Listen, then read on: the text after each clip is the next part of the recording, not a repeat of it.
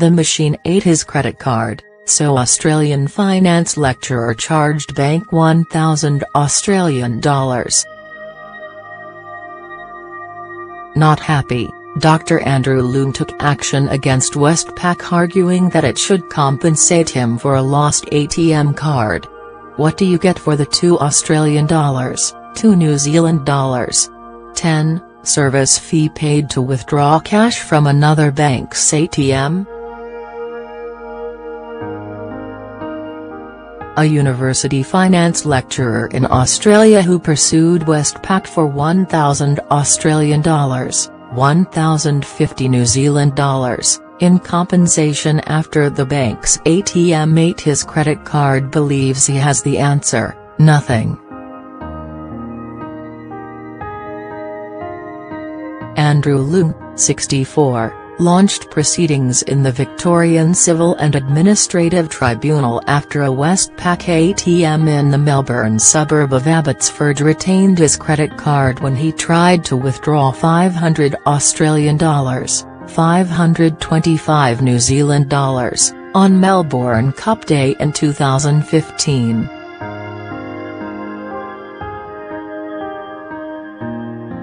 Dr. Andrew Leung, a former finance lecturer and actuary, argues that banks do nothing for their ATM service fee. Essentially, the machine shut down, it froze, went blank and then switched off, he said. It started back up after 5 minutes like nothing had happened. I didn't get the cash, I didn't get the card. The lost card frustrated Leung, a Bendigo Bank customer, who had to rearrange his direct debits when insurance companies began sending letters telling him that his payments were overdue and his policies were in danger of being suspended. Seeking compensation for his lost time, the Richmond man lodged a dispute with Australia's Financial Ombudsman Service, claiming that the card had been stolen by Westpac through no fault of his own.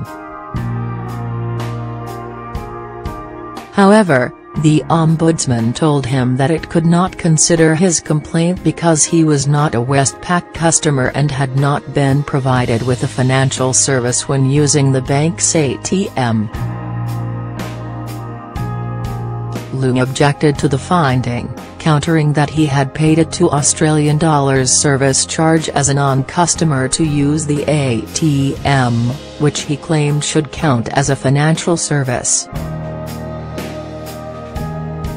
This argument did not change the Ombudsman's view, which was that Leung could only make a complaint against his own bank as it was the operator of his account. In December 2015, an incensed Leung launched action in Victorian Civil and Administrative Tribunal against both the Ombudsman and Westpac, seeking $1,000 Australian for the time and effort in recovering his stolen card and reinstating the direct debits, as well as the tribunal application.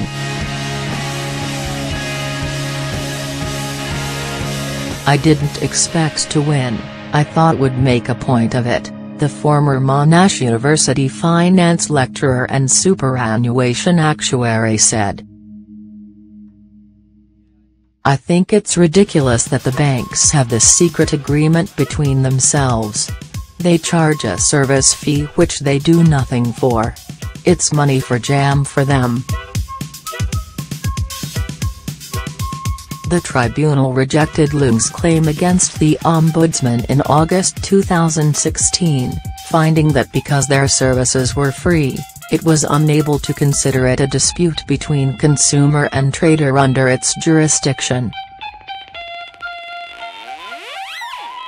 In April, the tribunal also ruled in favor of Westpac, stating that it did not have a contract with Leung, as he was not a customer with the bank. By prior arrangement between Westpac and Bendigo Bank, Westpac, in effect, agreed to act as agent for Bendigo Bank, tribunal member Suzanne Lydon said. The arrangement between Westpac and Bendigo Bank is commonplace in current banking practice, and such arrangements exist between financial institutions both nationally and internationally. Leung said that he did not plan to take his action any further, as it would involve going to a higher court where the costs would outweigh the benefits.